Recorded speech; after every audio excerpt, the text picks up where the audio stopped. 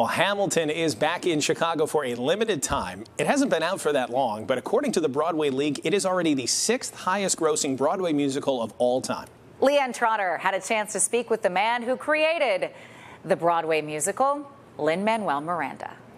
I'm past patiently waiting. Hamilton, the Tony and Pulitzer Prize-winning musical about the country's first Secretary of Treasury, originally hit Chicago in September 2016 and ran for over 3 years.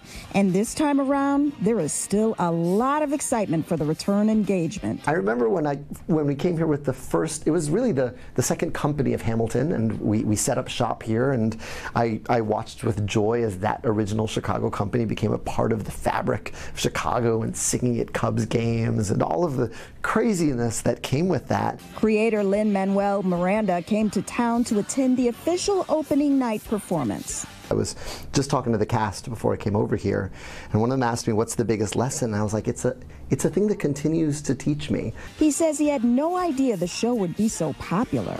I remember thinking, I think we'll get a couple of years with school groups because social studies teachers will want to cover like a semester of APUSH.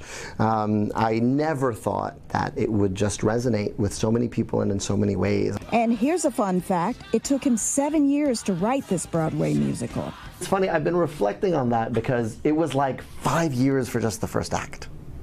And then the second act, there's a moment where you're pushing a stalled car.